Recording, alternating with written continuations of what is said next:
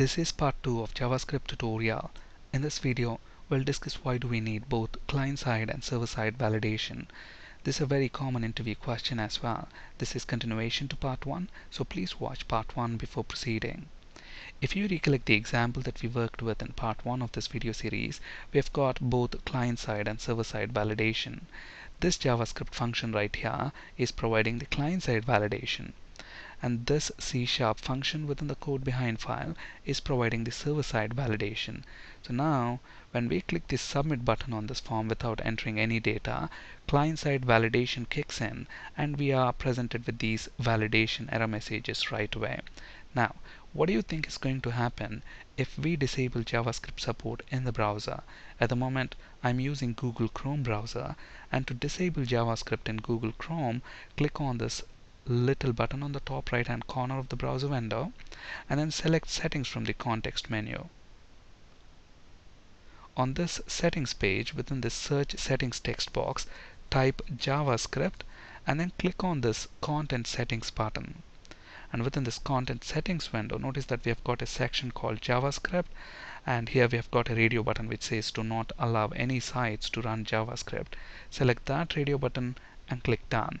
So now we have disabled JavaScript support in the browser. Now let's go ahead and rerun the application. Now when we click the submit button, the client-side JavaScript validation function is not going to run. But if you look at our application, we have got server-side validation function. So this function will still be executed, which means the form will still be validated. This also means that we don't end up storing invalid data within this users table. So if you look at this table, notice that we don't have any rows there. Now let us go ahead and comment the line that calls our server-side validation function. So on the submit click event handler method, we are calling the ValidatForm validation function. So let's go ahead and comment that line and this closing brace as well.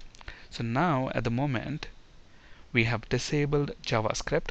That means the client-side validation function will not run, and we don't have any server-side validation function. So now when we click the submit button, what do you think is going to happen? We will end up storing invalid data within this users table. Look at this, now we have got one row. This ID column value is auto-generated, but look at the values for first name, last name and email. They are basically empty strings.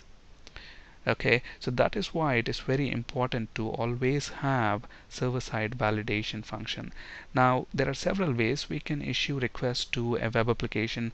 One way is by using a browser. Within the browser window, when we type the URL and then press enter key, we are issuing a GET request to the web application, and when we click this submit button, we're actually issuing a POST request.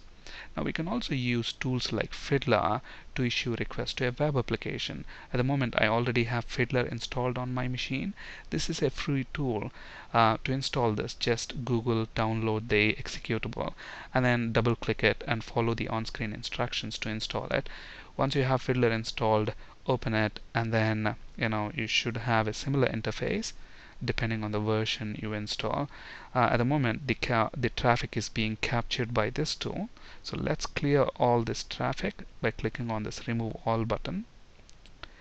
Now let's go back and then actually submit this form so that traffic is captured in Fiddler window. So notice that this is our post request. Now what I'm going to do is drag and drop this request onto this composer tab. So now there is a request here. Once I click this execute button, this request will be issued to the web application, which means it's the same as clicking on the submit button here, but I'm issuing the request now using Fiddler tool. Now let's go back to SQL Server and look at the number of rows we have got here. Notice that at the moment we have got 2 rows because we clicked the submit button once again. Now let's go back to Fiddler and click on this execute button. So request executed. Now let's go back to SQL Server and look at that, there is a 3rd row there.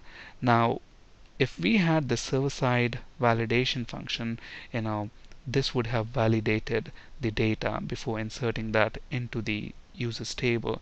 That's why we should always have server-side validation function.